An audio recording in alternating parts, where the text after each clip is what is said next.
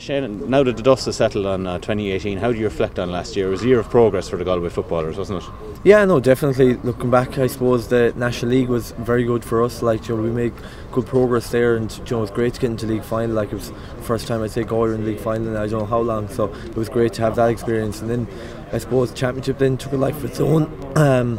The Connacht final, so it was great to get that back again, because Connacht is so competitive, like with Roscommon and Mayo both in Division 1 at the moment as well, so it's just going to make it even more competitive again this year.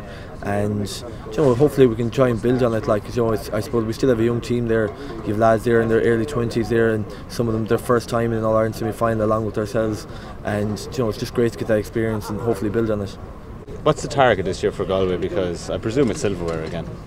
Well, look, I suppose every team wants to win silverware. Like, target at the moment, I suppose, is just get it out of the blocks in the first league game. Like, because we know ourselves that we were probably favourites to go down last year, and we're probably going to be in the mix again because everyone will say we were one trick wonder. So for us, it's just about getting out results against Cavan and seeing where it gets us. Because the year last year, I said it just went from beating Tyrone the first game, and like no one was to predict that was going to happen last year. But look, it's trying to be competitive, like getting back into a Connacht final again, and see who we get there and try and retain that. And we're always trying to progress. We're always trying to catch up with the other teams, the likes of Dublin, the Kerrys, the Tyrones. Like, so I couldn't say we have a realistic target at the moment, but it's just, I suppose, hitting the ground running in the first league game.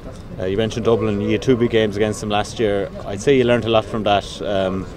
How far away do you think you are from getting to Dublin's level, because they are obviously the market leaders? Yeah, no, they definitely are. I suppose, like, we had a couple of good tussles with them last year, and look, they're the games you want. Like, they're the games you have to be playing. And like, for years there, we were kind of in Division 2 playing teams around our level. Like, and we were never going to catch up to Dublin by not playing them. So it was great to get that experience last year, get to play, see what they're about, and see how good they actually are up in front of you as well. Like, so, and that's where we want to get to. And as regards how far we are from them, like, there is still a gap there. Like, there's no doubt about it. Like, I think there's still a gap probably even between us and some of the teams around us, like the Tyrone, and that, as regards their structures and what they've had in place, the last 10 or 12 years. Like, whereas we're only catching up since Kevin's come in.